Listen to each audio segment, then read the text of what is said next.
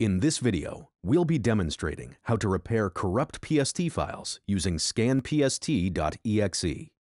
scanPST.exe is an inbuilt utility by Microsoft Outlook. This video will help you to repair corrupt Outlook PST files with scanPST.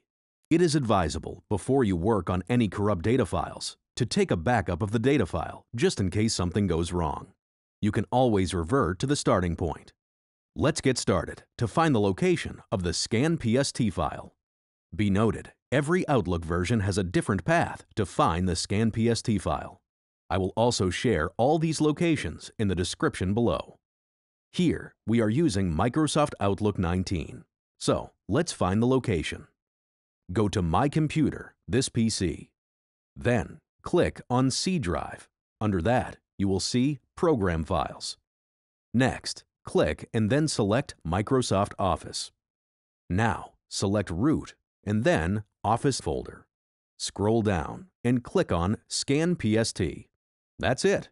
Let's start the repair process. Once you run the utility, it will automatically select your PST file path, or you can browse the file. Then, click on Start. It is required to close Outlook in order to run the application. The repair process will get initiated.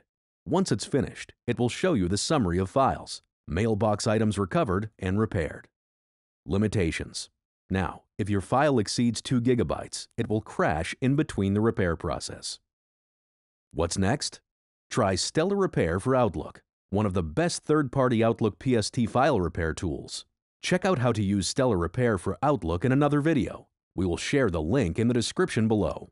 One of the most convenient, time-saving, and easy-to-use tools to repair corrupt Outlook PST files. This Outlook PST repair tool repairs large or severely corrupt PST files with ease, recovers deleted emails and other mailbox items with 100% integrity and precision. Thanks for watching.